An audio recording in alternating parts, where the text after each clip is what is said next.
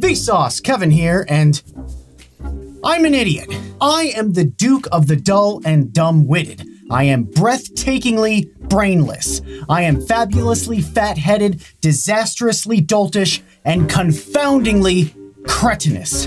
I've spent 10 years making hundreds of videos celebrating knowledge and creativity. I've highlighted the achievements of some of the smartest minds in science and math. I've learned a lot along the way, and maybe you have too. But for the last few weeks, I've been pursuing peak stupidity, and it's going pretty well. The fact is, I hope this video makes you dumber, because sometimes being an idiot is the difference between life and death. Here's how. Hold on, I gotta get this barbecue sauce off my face. It's like literally burning my skin. Okay, hang on. Oh, this is for a child. Ugh. Okay, I am going to smell like barbecue sauce for the rest of this video, but it's what I do for you. Okay, here's how. In 1942, psychologist Alexander Luchins administered a problem-solving test using water and differently sized jars. The goal is to fill and empty those jars with water in a combination to get the desired volume. You've got an unlimited supply of water and you can throw out as much as you want. In problem number 1, jar A holds 29 ounces. And jar B holds 3 ounces. The goal is to measure 20 ounces. So you'd fill the 29-ounce jar and use that to fill the 3-ounce jar 3 times. 29 minus 3 minus 3 minus 3, leaving you with 20 ounces. This is not a paradox. Problem 2 adds a third jar. This time, jar A is 21 ounces. Jar B is 127, and jar C is 3 ounces. We have to get to 100 ounces. And that's also pretty easy. 127 minus 21 minus 3 equals 100. The third problem is a little bit trickier, but now we know how to solve these. Jar A holds 14 ounces, jar B holds 163, and jar C holds 25 ounces. Your goal is to get 99 ounces. You can fill the 163, then pour 2 25s and 1 14. For 163 minus 25 minus 25 minus 14 equals our 99. Once you're locked into the successful strategy, you're on autopilot. Fill the biggest jar and use the other 2 smaller jars to reduce it until you've got the right amount. Got it. All right, one more. Jar A holds 23 ounces. Jar B holds 49 ounces. Jar C holds 3 ounces. We need 20 ounces. So, 49 minus 23 minus 3 minus 3 equals 20, right? Well, yeah, actually, that is right. But it's not the most efficient solution. We could just fill jar A with 23 ounces and then pour 3 ounces into jar C and have the 20 ounces that we need. This time, we don't need this largest jar at all. Learning an algorithm to solve these problems actually made us a bit stupider. Luchins found that after giving 6 problems that involved filling the largest jar B and then taking away different amounts using jar A and jar C, the research subjects were locked into using all 3 jars to solve each problem. They didn't even see the simpler solution. The final problem, 28, 76, and 3 with a goal of 25, could only be solved efficiently by using the 2 smaller jars, 28 minus 3. Many of the subjects tried to apply their algorithm and immediately said the problem was impossible. Impossible. They'd gained too much knowledge. They were too experienced. They'd become so smart that they got stupid. Welcome to the Einstellung Effect. Einstellung is a German word that roughly translates as mindset. It describes the overall method and frame of reference for solving a problem. When Lutyens conducted his experiment, he gave a second group that problem that contained two possible solutions as their very first task. Most of them instantly recognized the simpler solution because they weren't trapped in the big jar method of thinking about the problem. It wasn't that Group B was smarter, it was that Group A had learned just enough to make them dumber. Oh, and some of the people who were shown the simpler solution after they declared the final problem was impossible, they got mad. Like, they got really mad. In his paper, Mechanization in Problem Solving, Lutyens wrote, realizing it, he is embarrassed by the blindness and stupidity he showed while solving them, puzzles how it was possible, and feels shame at having been blinded to such a degree, rendered so incapable of reasonable action of intelligent procedures. Basically, some were upset that they felt dumb and then decided to take that anger out on the experiment itself. In a footnote, Lutyens explains, instead of viewing their responses as stupid, some of these subjects remarked heatedly that the tasks or the instructions were stupid. They were embarrassed because they felt stupid, and they felt stupid because they were too smart. They'd have been smarter if they were stupider. It's a vicious cycle. The Einstellung effect is a serious cognitive force, and it's so strong that when a similar experiment used eye-tracking software to show whether expert chess players could recognize a simple solution after a specific series of moves, they literally did not even see it. Their brains wouldn't let them see it. Kinda like how you can't see that my face is not flat. This is actually a concave photo of my face. As you can see when I turn it, this is not at all a flat image, but when seen straight on, your brain automatically fills in that hollow shape and projects it outward because it's programmed to see faces that way. Grand Illusions has a hollow face Einstein mask that really shows just how biased our visual systems are in favor of seeing faces as convex. Your brain won't allow you to see the hollow face for the concave shape it truly is because its shortcut supersedes reality. It's why the phrase, "I can't unsee it," exists in the first place. Here's a different example.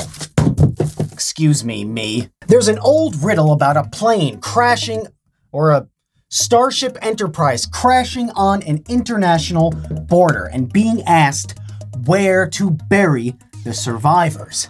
Your brain gets so wrapped up in processing what you know that a country's borders could be relevant in determining how to deal with the situation, that a certain number of people died in the crash, and all the other details we're used to thinking about, that it takes a minute to realize that survivors don't have to be buried at all.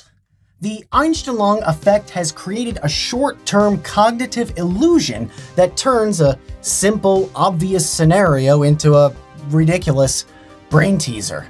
Sometimes it's just better to know a lot less. In a 1999 paper called The Recognition Heuristic, Goldstein and Gigerenzer describe a psychological experiment asking which of two cities had a larger population, San Diego or San Antonio.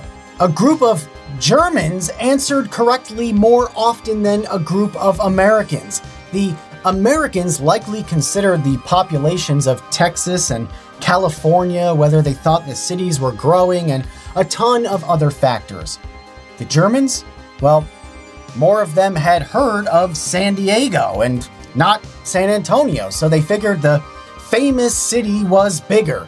The end. That's it. The less is more effect actually made them more likely to be right. And we've just recently figured out that being dumb can make you smart, right? Wrong! We've actually known about this problem for a really long time. In 1620, Francis Bacon wrote in Novum Organum that the human understanding, when it has once adopted an opinion, either as being the received opinion or as being agreeable to itself, draws all things else to support and agree with it. Bacon didn't know the cognitive science behind that phenomenon, but he had the basic idea right. For efficiency's sake, your brain tends to process new things by drawing on the knowledge it currently possesses. It's why I can't make this egg stand up. Come on, egg. Work with me here. Please stand. The task here is to balance this egg on one of its ends, and it's not really working out for me too well. In Girolamo Benzoni's 1565 History of the New World, he wrote that Christopher Columbus challenged a group of noble Spaniards. "Gentlemen, I will lay a wager with any of you that you will not make this end stand up as I will, naked and without anything at all." I don't know why he had to be naked. That's kind of weird. They tried and failed, just like I've been trying and failing. And then Columbus just kind of smashed the egg on the table and look, it stood up. He wasn't trapped by Einstellung, and neither was Alexander the Great, who solved the puzzle of the Gordian knot in the 4th century BC. The knot was so complex and so intricate, a lot more complex and intricate than this. This is a pillowcase. That anyone who could untie it would immediately be declared king of Phrygia. He just cut it in half with his sword. Something like that. Kind of like the way that Indiana Jones was badly outmatched by an expert swordsman and then he just shot him with his gun. Everyone has understood this seemingly forever, and a recognition of the Einstellung effect is deeply rooted in Asian philosophies. In Zen Buddhism, the term Shoshin refers to the beginner's mind, an attitude of openness and eliminating the constraints of experience and knowledge. Zen and Taoist meditators try to achieve the Mushin, the state of a mind without a mind, free from attachments and thoughts. In Japanese martial arts, Zanshin is total awareness, not just focusing on what you know or think you know, but letting every possibility present itself, even when it's simple. But this isn't just about illusions, ancient philosophy, or solving cute riddles.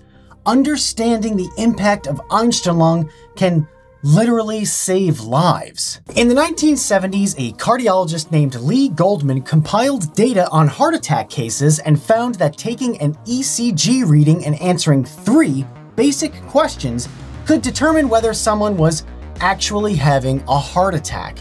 When this shortcut decision tree was implemented at Cook County Hospital in Chicago, the results were incredible. It beat the old diagnosis method by 70%, and the hospital found that highly trained, experienced doctors diagnosed the most serious cases correctly 75 to 89% of the time, while the 3-step quick and dirty method was right over 95% of the time. Depending on a well-educated, extremely knowledgeable professional actually made things worse. People died because we were too smart. We are obsessed with being smart and knowing things. It's why I'm so curious about science and math and people, and honestly, it's why this channel exists. And look, it's important to know stuff and have experience, and it's important to have a mechanized mind. Luchin said, mechanized responses have a place in one's behavior.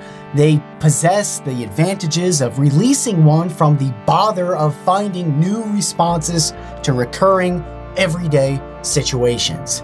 They equip one with precise, ready, and speedy responses to certain aspects of his environment. And they free the mind so that it can more adequately deal with complicated tasks. Yeah, but he then went on to say, when a habit ceases to be a tool discriminately applied but becomes a Procrustean bed to which the situation must conform, when, in a word, instead of the individual mastering the habit masters the individual, then mechanization is indeed a dangerous thing. Intelligence, experience, and knowledge are freedom, and they can also be a prison that takes away your freedom to think differently. Your brain is the greatest computer ever invented, but it can also constrain your creativity and limit your potential. We all want to get smarter, become more creative, and solve bigger and more advanced problems in everything from the video games we play to the society we live in. There's so much pressure to be smart, and it's just not always about that. Sometimes you just gotta get stupid. And as always, thanks for watching.